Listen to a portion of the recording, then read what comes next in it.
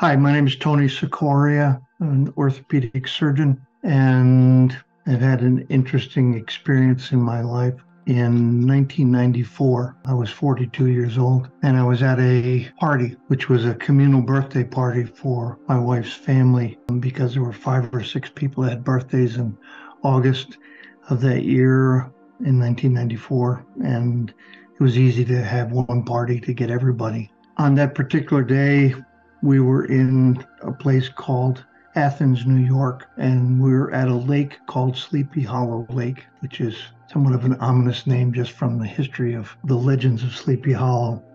At any rate, I was assigned the duty of running the grill, and I was outside doing that. It was a beautiful summer day. The sky was clear, and I was doing my job. As the day wore on, my mom was not there, and so I decided I would go call her on the phone and just to check on her.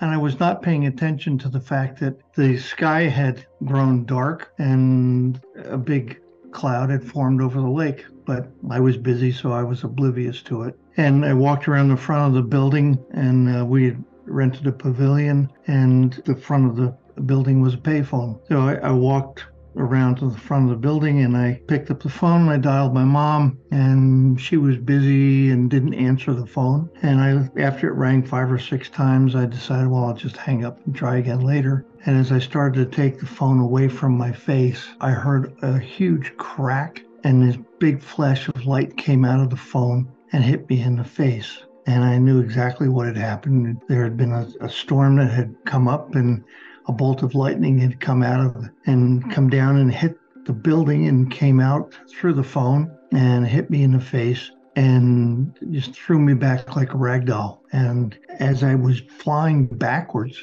from the impact, I had a very strange sensation of moving forward. And I was very confused because I thought that's really a strange thing to happen.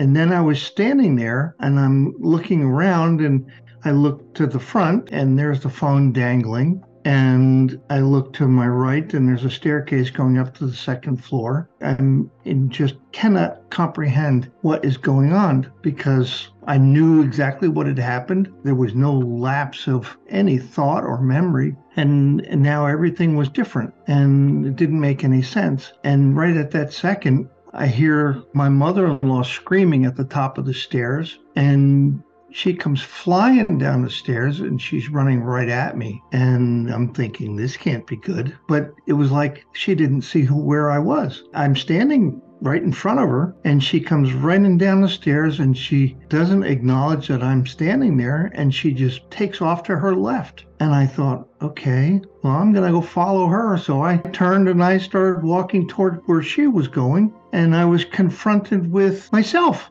I was totally shocked, and I see my body is on the ground, and there's all these people that are standing around it, and I'm walking over toward the body, and I realize, oh my God, I'm dead. And I thought, I was kind of disappointed because I thought, well, it must be some sort of thing that would happen when you die, that, bells go off or whistles or something, but there was nothing. It was just 1 second I was standing there in front of the phone, and the next I was flying backwards, and then I had that strange sensation of moving forwards, which I'm assuming was me leaving my body. And now I'm confronted with the fact that the shell is on the ground, but my consciousness is with me. And that's a critical thing to realize, because as I was standing there, I'm having these racing thoughts, and I realized that, oh my God, I'm conscious. I'm the consciousness of that empty shell on the ground. And I realized that whoever I am, I always am.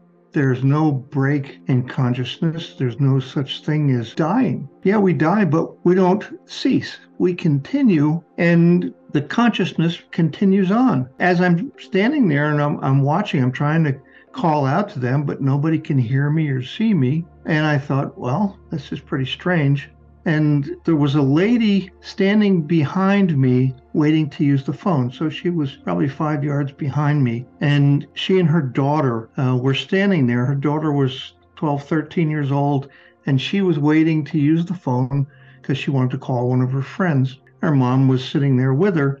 Turns out her mom was a nurse, and I saw her starting to get down to do CPR. And at that point, I thought, well, nobody can hear me, nobody can see me, and I feel stupid just standing here. So for some reason, I turned and started to go up to the second floor because I wanted to see my family. And as I started walking up the stairs, it was very strange because I normally will look down at the ground to see where the stairs are so I don't trip and fall on my face. And as I got to about the third step, I noticed that something was happening to my legs.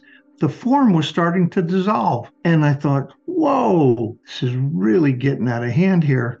And I continued walking up the stairs. And by the time I got up to the top of the stairs, I had no form at all. And I was just a ball of energy. And at that point, the stairs go off to the left, and I didn't bother. I just went right through the wall. And I came out on the other side of the wall, directly over my wife's head. And she was sitting on a chair, and she was painting children's faces because there were a bunch of kids there, and they were all little. And I looked down at her and I looked at my kids, and I just got the intuition that they would be fine. And I just kept going. It was like I was on a conveyor belt that I had no control over. And so I passed diagonally through the room. And when I went through the roof was when things really started to get interesting, because it was like I had immediately fallen into a river of pure positive energy. And it was this bright bluish white light that just pervaded from what seemed like a source that was some distance away,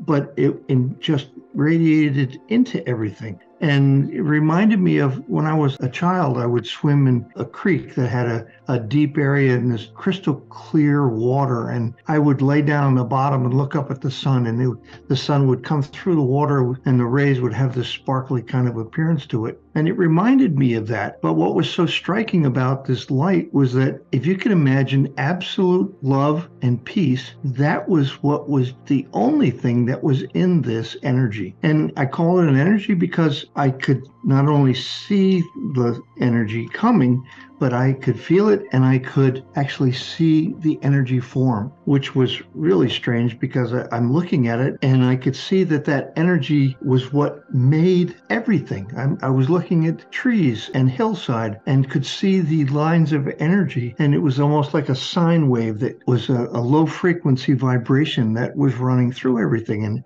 And I thought, well, this must be the God energy. This must be what makes everything. And it was stunningly nothing but love and peace. And I don't think I could describe it any other way. And I thought this was the greatest thing that could ever happen to somebody, to experience this. And as I was floating in this river of pure positive energy, I had a kind of a flashback of previous high and low points in my life. It was almost like a collage. It wasn't anything in detail. It was just flashes of a picture of this and picture of that. And there was just a certain knowing that came with the picture, similar to what you would see now. You look at a picture and, 1,000 words come with it. I'd become ecstatic about where I was going because this was really an amazing trip. I knew that I was going someplace because it had speed and direction. It was taking me someplace. I had no idea where I was going, but at that point I didn't care either. I was just so overwhelmed with how wonderful it was. And as I was going along, and I'd reached the point where I was just absolutely ecstatic with where I was going and what was happening.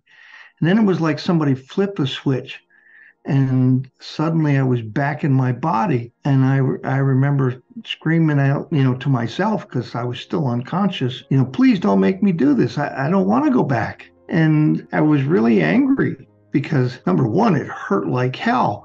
I went from absolute bliss to nothing but pain, where this thing had hit me in the face, left a burn on my mouth and a burn on my foot where it went out. Those things really hurt. And it seemed like it took, many minutes before I was able to open my eyes and to even regain consciousness. And when I did, I looked and there was this nurse lady who was kneeling next to me. And I wanted to thank her for saving my life, but all that came out was, it's okay, I'm a doctor.